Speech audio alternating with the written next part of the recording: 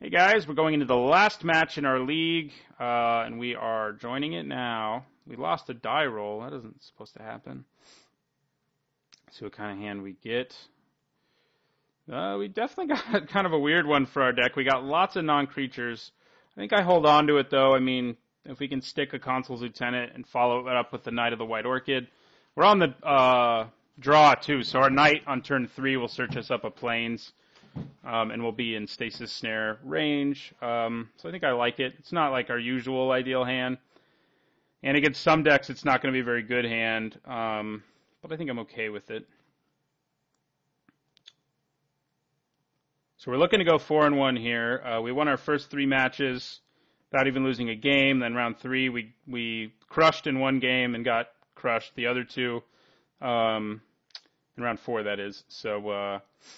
See, we're looking to finish 4-1 here and do a little better than just finish making back our 80 play points. But, you know, I've already sort of at least reached the minimum, goal that I had here. So, at least there's that. All right, would have been nice to draw a 1-drop there rather than a Plains, especially when we have our Knight of the White Orchid anyway, but, you know, that's okay.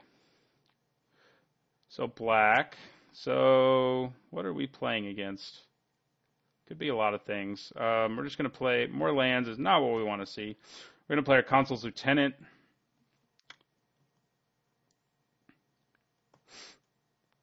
So we can Silk Wrap a blocker out of the way. This is looking more like it's probably a mid-range deck of one kind or another. More likely than anything else. Yeah, ultimate price main board is a little interesting, but it is very good against our deck, unfortunately, for us. I don't know if I'd usually main board it because of Eldrazi being around, but like I said, very good against our deck. Okay, so we're going to play our Knight so we can get our free Plains out of our deck.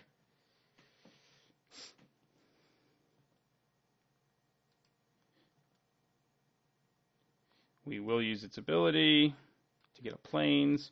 And we'll also play our Mardu Woe Reaper. And we'll desire our Consul's Lieutenant and go up to 21.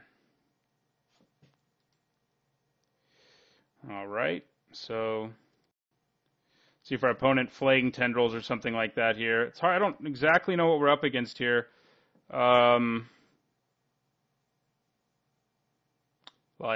Still don't really know. Kolagon's Command. Okay. Well, we have plenty of lands, so that I will lose. Yeah, it's definitely more of a control deck, so we can... This is not the kind of hand we wanted to keep against a control deck. We are happy with our opponent hurting himself, but he's able to do it because we don't have, any pressure. Okay, it's good to actually draw a dude. So we're going to get in for 2 here. I'm going to play Relic Seeker, and I'm trying to decide if I want to hold on to a card in my hand to bluff here, and I think I do. I mean, we have the mana for our Angel, so, you know, making it look like we have even more things going on in our hand seems nice. So, Siege Rhino? Yeah, okay. Well, that's not ideal. So we're up against, a more traditional Abzan, Abzan Red kind of deck. Luckily, we can Stasis Snare this guy out of our way, but if our opponent also has Charm, not it's Dramoka's Command, then we're going to be pretty sad, and this is going to be a bad matchup for us. This deck is best in a world where people aren't playing Abzan, which is mostly the case right now, but this opponent is definitely playing it. Siege Rhino has kind of fallen out of favor thanks to the Reflector Mage, so you don't see it so much right now. And without Siege Rhinos around, this deck can do pretty well, as you've seen in the other 4 rounds. But against Siege Rhino, this deck definitely struggles. These decks always seem to have multiple Siege Rhinos, don't they? It's kind of disgusting. That is not going to help us get through Siege Rhino. So we're just going to have to end our turn. So we definitely have a sideboard game against this. I mean, we're going to lose these Silk Wraps that are god-awful in a matchup like this one. All right, Roast. We're going to lose the Silk Wraps and put in the Suspension Fields, or whatever I think that's what they're called. And our Archangel of Tides is very good in this matchup. Well, we can at least Silk Wrap that, so at least we have that going for us. So, Silk Wrap, goodbye, and Afenza. I'm going to get in for 2 here. I mean, I'm not blocking that Siege Rhino anyway, so.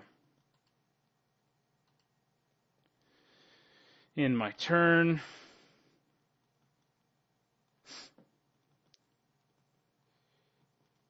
So yeah, definitely Abzan Red seems to be the deck we're up against. It's more Abzan-y than anything else.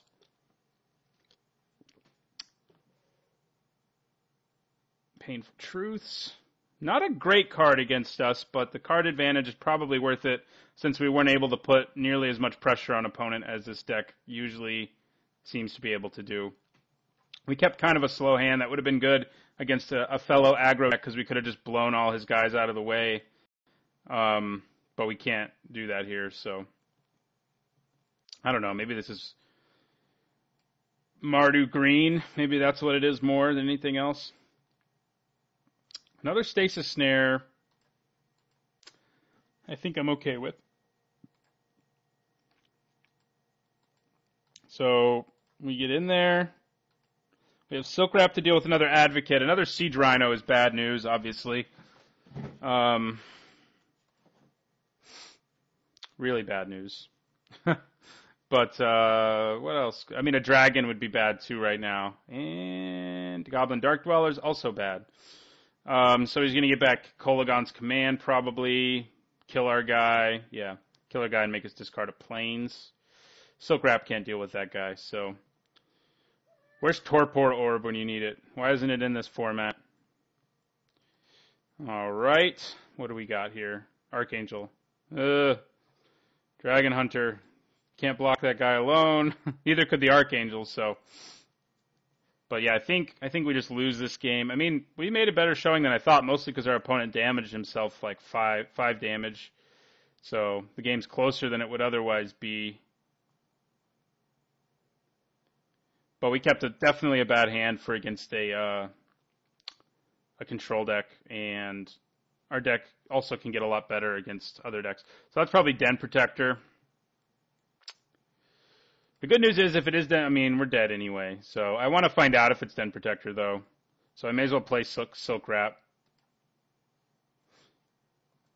So Silk Wrap isn't terrible here. It is Den Protector. Okay, that's what I wanted to see. We concede the game. We sideboard. Okay, Vryn Wingmare is good here. Radiant Purge is pretty good, but not incredible. I definitely think I want to bring in. Well, Surge of Righteousness kills Siege Rhino. It kills the Goblin, but they already get their value. So for Surge of Righteousnessing them is not amazing.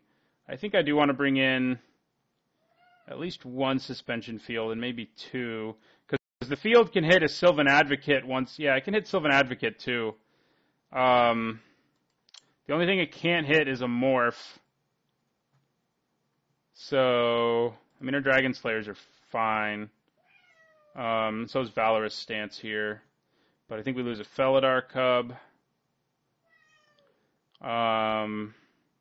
We probably cut 1 Silk Wrap. I mean, it's not incredible here, but I think leaving 2 is probably okay. Archangel's good. I mean, it can block Siege Rhino all day in addition to being immune to most of the good removal in the deck. Can't be roasted. Can't be Fiery Impulsed, and so forth.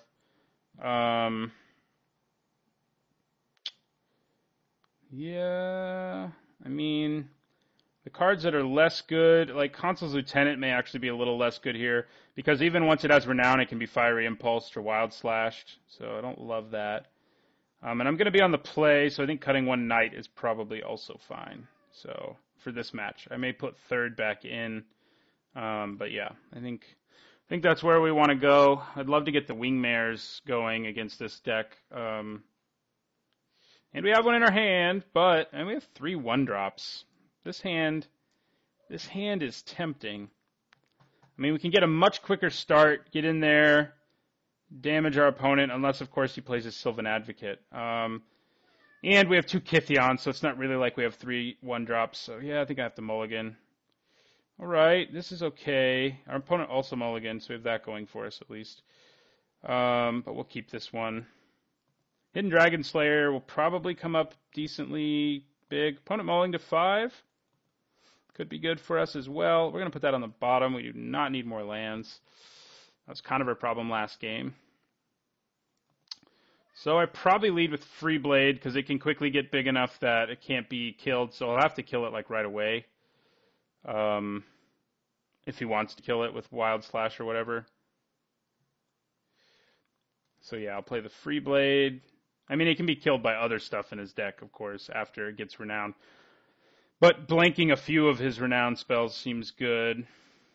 I mean, a few of his spells. I don't know why I said renowned spells. So it looks like he's probably going to search up Wild Slash.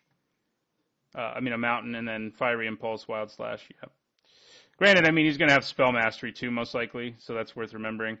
Here I think I'm going to play my Dragon Slayer and see if he gets to survive. Would be nice if he did. Probably won't.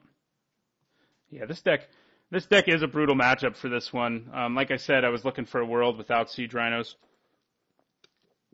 And we mostly found it. We played 4 matches where I think we had pretty favorable matchups. And this 5th one, not so much. But, I mean, you know, if we get our Wingmare against this deck, I'll feel pretty good. My opponent's probably wondering what our face-down card is because it's a little bit weird. All right, so I say we swing with it.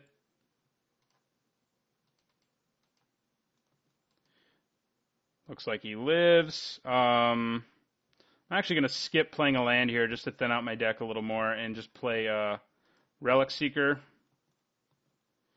I'm going to hold on to Dragon Hunter. I mean, the chances my opponent has do 3 damage to everything are pretty decent, so I'd rather not like completely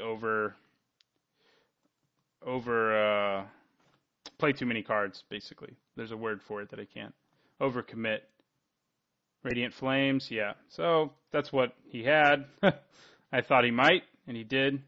Well, Radiant Purge would have been better in this matchup than I thought, because I should have thought about those lands. Anyway, we'll play our Knight, but I think we're in trouble now that he dealt with our board. But we do get to thin out our library a little bit, which maybe means we get to... I'm just going to play the Knight and sort of test the waters, see what our opponent does. I would love our Archangel. Here comes Siege Rhino. No, Dark Dwellers. Yeah, you can Impulse my Knight, so that's really bad. Yeah, this deck's pretty brutal against us. I mean, we're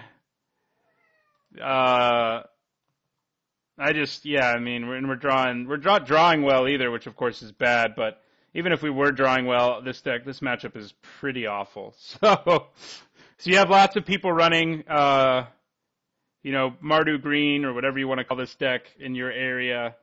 This deck's not nearly as good because they run lots of cards like Radiant Flames. On top of that, they have like Siege Rhino, and that's not really ideal for us in the least. So he's going to get in for 6 here. 6. I was going to say 7. And Fenza. You're not what I want right now. I want my Archangel. My Archangel, my Vryn Wingmare wouldn't even be that bad right now. Especially wouldn't be bad if we still have Anafenza in play. Alright. Murderous Cut. So, yeah, we're just getting it handed to us this match. Hey, Wingmare, you would have been nice like 1,000 turns ago. But I'll play you. We're not dead yet. If we can combine you with an Archangel, we may even recover. But probably not. Ooh. And he has the mana to make this into a dude. So we're taking 8 here. Yep. And that's game. So we definitely, after dominating our first 3 matches, in match 4, I mean, I think we put up a good fight, but in this one we absolutely got crushed. So we went 3-2, so we broke even. That's pretty good when you're playing a 30-ticket deck, I think. It'd be nice to do better, of course, but, matchups and all that. But, we make back our 80 play points, break even. I'm pretty happy with that. Thanks for watching, and don't forget to like, comment, and subscribe.